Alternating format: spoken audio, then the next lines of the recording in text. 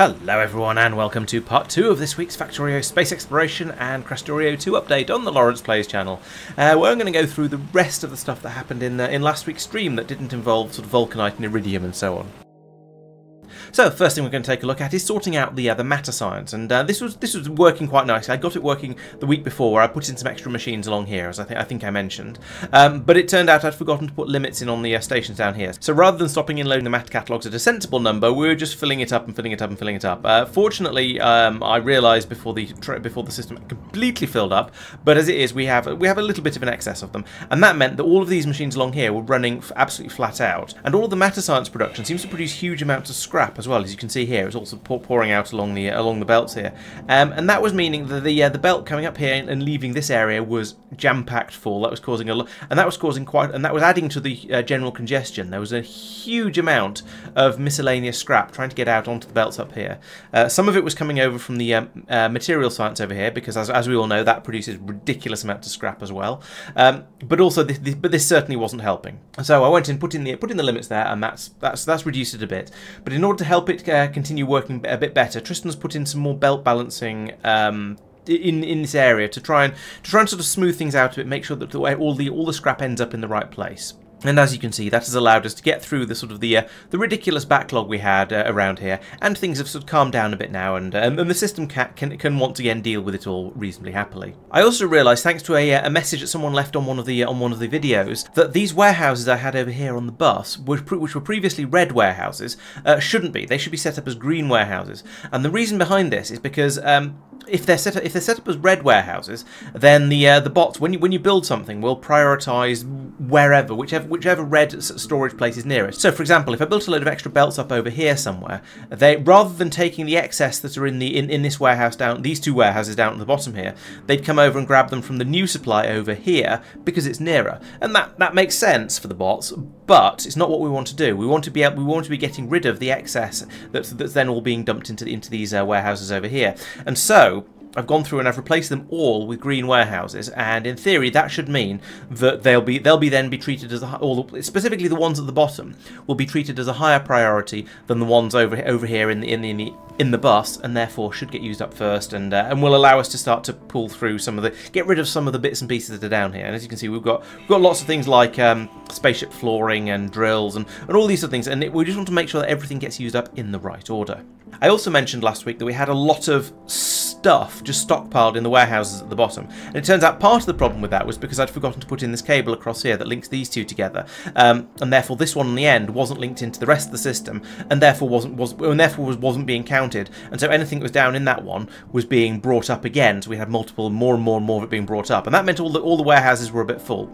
So Tristan sorted that one out by essentially by turning off the inserters across here, and then using this belt along here to drain absolutely everything out of the bottom three warehouses and across here, and then eventually down into the disposal system here, which is taking everything back down to the ground. And if we look in here, we can see there's still a few loaders in here that haven't been got rid of yet, but most of it has now been taken down. So that means it's now been recirculated through the systems down on Norvis, and hopefully that means we'll then end up using them up a bit more, a bit sooner. And rather than stockpiling them up here where we're running out of space, we'll stockpile them down on Norvis, where hopefully we'll end up eventually actually getting through them all. This meant that we then had enough space for all of the miscellaneous stuff to dribble back down into the bottom three warehouses, and so now this one can be used just for the aeroframe bulkheads, as you can see here, rather than having a million different things in it like it did before. And if we look in this warehouse, you can see that there's not too much stuff being stockpiled in here. In fact, as we start to build a few more things, I'm sure this will empty quite quickly. In fact, the uranium ore shouldn't be in there, so there is still potential for doing a little bit of tidying up around here and sorting things out and sending them away on the down the disposal belt as they should be. Continuing on with the disposal system, we're still waiting for a lot of iridium bearings to be made in order to make these underground belts. It's a bit ridiculous, actually. I looked at the numbers, and it turns out that in order to make one purple underground belt, it takes 40 superior transport belts, each of which takes 4 heavy bearings. So in order to make one of those, it takes 160 heavy bearings. So it might be worth going through this design, perhaps pulling up and then sort of removing some of the spare bits and pieces. So, for example, this bit here, we could take out a lot of these straight belts, a lot of these pieces of belt down here. You never know, we might even be able to have this one linked straight through to this one down here if it's long enough. But if we can save a load of pieces of belts over here, then it might allow us to have enough to finally get around to building all of these underground belts. And all these really short ones are a bit wasteful. But again, I guess once we've got the supply up and running fast enough, then maybe it won't be a problem. We'll have enough resources and enough of these underground belts available that the whole thing should work. Further up north, Tristan's also increased the speed of unloading of these trains. So you can see there are now none lined up along here. So it looks like we've actually managed to get through all of the backlog we had. And I think the way he says, I think the way he's probably increased the throughput here is by having 2 belts running out of each wagon. I suspect. I can't remember exactly how it was before, but I think that's probably what he's done. He's also increased the speed we can pull the sand out of this warehouse, because we were finding that it was backlogging in here quite a lot, because, well, we're bringing a lot of sand over, particularly from, I think it's Big Grid where we're generating enormous, or is it Taras? One of those generates enormous quantities of sand, and so it just clogs the system up a bit. But with the extra belts here, and with all of these extra belts running down, like these ones, going down to make all of this glass, that seems to be enough to get through it all. And notably, we now seem to have not a shortage of glass, because this warehouse is mostly full, but it's flowing through enough that we are getting through the sand at a decent rate. So that's nice. It's good to be getting through the resources and not having them all backing up and causing problems. Speaking of backing up and causing problems, it looks like we now have a huge amount of storage space for the uranium ore. Is that because you can't turn uranium ore into landfill? Maybe it is. Yes, uranium ore cannot be turned into landfill, so all we can do with it at the moment is, well, we could just trash it, I suppose. But that feels wasteful, to be honest. Turning it into landfill would feel wasteful as well. But at the moment, we appear to be just stockpiling enormous quantities of it. And then I'm actually surprised we've not been getting through more of this, because I'm sure I remember from previous space exploration runs that you get through huge amounts of uranium with some of the space sciences. But we don't seem to be. So we've got a nice big stockpile of that building up. And this is all come out of the core mining. We just have crazy amounts of it available. It might be because we're not using green ammunition, and therefore there's no drain on the U238 for that, and we're not using nukes very much, because in this particular mod pack they're not very good, and we're not using nuclear power because we can just bring power down the space elevators from solar. So I guess most of the uses for uranium have gone away, and all we're really left with is science. So that explains why we've got quite so much of it here, I guess. It looks like there's been a lot of work going on with the junk disposal, and we're moving on to the train side of it. And it turns out that over here in the spaceport area, we had a train stuck in the slot here, and that was because it wasn't getting the batteries swapped over properly, because we only had battery swap overs like this at one end of the train. So we've now got them at both ends. Things are running much better. I believe Marc put that in after Tristan went in and discovered what the problem was, and it looks like this was specifically the train that was going over to the material science area of the science park up here somewhere. And yes, oh, here we go. Yeah, no, actually, no, take it back. Yeah, here it does have battery changeovers in it as well. Maybe those have been added as well to make sure that there aren't any more problems. Because yeah, the train had managed to chew through all of its batteries and had ended up getting stuck over here. So yeah, it's a good thing we got that fixed. It turns out it was going round and round endlessly because there weren't any girders or bearings available down on Norvis, because we'd run out of iridium as usual, and so the train was just running round and round in loops trying to find some and bring them up here, and unable to, and that was how it managed to run through all of its batteries surprisingly quickly. Tristan says he's also messed around with the instructions for the train that bring the elevator train on Njord, and he's challenging me to work out what's going on with it. So it looks like he's got it set to leave if it's emptied completely of vulcanite, cryonite, and plastic, and it's full and it's inactive, as it's just happened now apparently.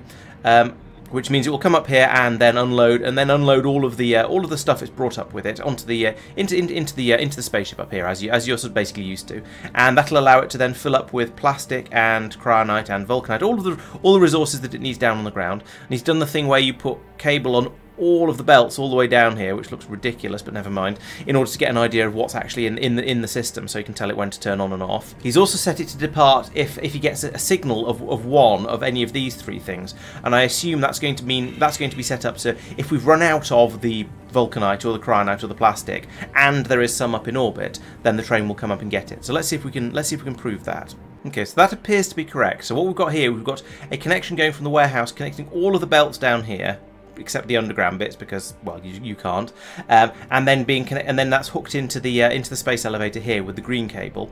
At the other end, it comes out of the space elevator, comes down here, and then this combinator is saying for anything, if there's more than 0 of it, then output a 1. So if we look at the numbers on it, you can see that it's outputting 1 of each of the things that we have a supply of up in space. That's being then fed over to the station over here, allowing it to be fed through to the train. And so this means that if it's inactive for a second, and there is any of these three things available up in orbit, then it will go up to go and get some more of it. So presumably that means Tristan reckons that the train is never going to be inactive for more than a second down here, while it's unless there's a problem with the system. So the idea of having that is so that if the system here stops working, the train will go up to go and get some resources and bring them back down again. But that seems a bit weird. A second doesn't seem to be long enough, really. But let's watch it for a moment and see what happens. Okay, so it's basically full now. So it's nearly filled up. It'll get that second of inactivity, which means it's time for, in a moment, which means it's time for it to leave. Like that. It'll drop down the elevator and then pull into the station down here, where it will unload all of these resources that had been being loaded into it by the up top. And whenever there's space to insert something, because we've emptied a stack, it'll then put in one of the resources from down that's being brought from the planet.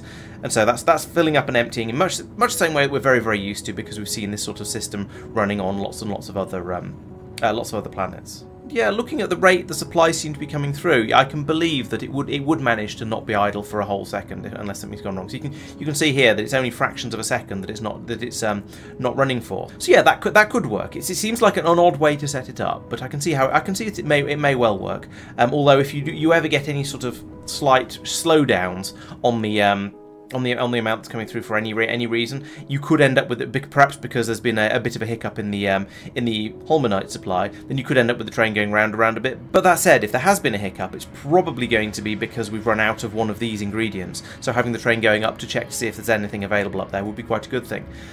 If the spaceship's gone, of course, and hasn't come back bringing more resources, then you could end up going round and round quite a lot, because there'll be nothing to pick up at the bottom, so it'll go up to the top. There'll be nothing to pick up at the top, so it'll come back down again, and it'll just go round and round and round forever. But as long as we keep up a decent supply of all of the resources it needs up in orbit around the planet and down here, it's probably going to be okay, I think. Well, I guess we'll wait and see. He's also put in a couple of extra core mine trains on Norvis. Apparently we weren't bringing the core chunks through fast enough, and so I guess some of the more distant ones were filling up, and that's a copper mine. Some of the more distant ones were filling up and not getting a train out to empty them. But this is the most distant one I could see, and there's only 63 stacks in that warehouse. So yeah, I'd say that's it. I'd say we currently have enough trains. The system seems to be working. And if we're looking down here, I don't know where the core trains go actually when they're oh, they go straight off to a core mine as soon as they're ready. So yeah, we've got not too many core trains buffered in here, so I think the system seems to be working reasonably well. I had a mildly unfortunate moment up in Norbit where I flew over here to do some. I can't even remember what I was doing, but I was tinkering with something. So I flew over here and then realised I'd run out of fuel, so I had to for my jetpack. So I then had to run around a little bit trying to find trying to get myself into one of the orange Roboport areas in order to get some more brought out to me. And that was a little bit of a wait, but never mind. But one of the reasons I came back over to Norbit was to pick up a plague rocket, which I have now deployed on Talos, and that means this planet is now completely peaceful. That said, there's... Oh no, I was going to say that said there seem to still be a few out here that haven't been killed yet, but no, that's just because we haven't rescanned this area with the radar since they're all slaughtered. So this planet is now perfectly peaceful. I don't need to worry about any of the laser walls or technically I don't need to worry about the air purification either, because it doesn't matter how polluted the planet gets, because there are no biters to get upset by it. And so I also swept around and did the repairs out here that were needed. I fixed up this area over here where the glaive beam came through and did rather a lot of damage. That's all sorted and flowing now, and that means we've now got a plentiful supply of the beryl coming in up here and being turned into all of the turned into beryllium. I say plentiful supply, the trains do empty very quickly, and then we end up with all these gaps on here. But given the amount of beryllium we have over in Norbit, I don't actually care. This is enough to keep the system very happy, so I'm not worried. It's producing it fast enough, even if the system isn't running absolutely solidly. And if I want to improve it a bit, then it's going to be as simple as coming out here, setting up a few more mines, putting in a few more, and have a load more trains. Basically what I was saying I need to do on Agnea, but doing the same sort of thing out here on Talos. But that said, at the moment, it's absolutely fine. There is more than enough beryllium being generated. If we have a look at the opposite end here, we can. What will we see with the spaceship? Well, the spaceship has gone. We have enough here to fill up a spaceship as soon as it arrives. And if we look over in Norbit, we can see that the spaceship has arrived and is trying to unload its beryllium, but we just have so much of it that it hasn't got anywhere to go. So I'd say we're in a really good position here. You can see why the beryllium has a completely full bar on the chart down on Norvis. That's going really well. And I think we're doing similarly. Yeah, Snowdrop again, we have a full warehouse up here. We haven't got the full spaceship in as well, but again, we've got plenty of cryonite available at the moment and plenty of beryllium. We have a couple of small moons where we went out to to initially, to get the initial vulcanite and cryonite from, and this is Taishikuten, which is where the vulcanite was coming from. And we've sort of this planet has sort of ground to a halt because it was only sending the vulcanite away by delivery cannon, and now we've stopped really using delivery cannons. There's nowhere for these to fire at. Okay, technically there is a chest there. We could start it firing at that one, but basically, we've stopped using this one because now we're bringing so much over from Agnea in the spaceships that it's easier to keep building that one up and up and up rather than trying to do make any sort of modifications over here. I'm sort of torn about how I feel about this, whether I think we should just come in and demolish everything on this planet and take it all away again to save on UPS. For now, I've deactivated these greenhouses over here, which means they've stopped producing the wood, which means okay, we're still ticking through a little bit of power over here, but mostly the base has just completely gone to sleep. If we look at the power usage over the last, let's say the last 50 hours, we can see we had some core mining running here. There's a bit of the meteor defense installations are using a bit of power, but we're now using a lot less power than we have been for quite. Well, actually, I was going to say we've been using a lot less power than we have been for a long time, but actually that's not really true. The system has just sort of been asleep for a very, very long time and not really doing very much. So it's a bit unnecessary. The hope was that if we turn all of this off and the system does actually burn through all the power and then just collapses and stops doing anything, that maybe it'll save on UPS. But I think an idle system like this isn't going to be any different from a system that's idle, but because it doesn't have power. So on the other hand, maybe we should be coming over here with a space elevator and using this as a secondary source of vulcanite. But then we'd be using a lot of space elevator cable up when we don't really need to. So I think we're probably just going to ignore it and pretend it's not there. Exactly the same is happening over here on Bracket, with the difference that this one has actually finally run out of power, presumably because all of the wood has been used up and turned into electricity. And so this one has just gone completely to sleep as well. We've got the same sort of massive free power system up here, and again you can see it's all been switched over to do a different recipe.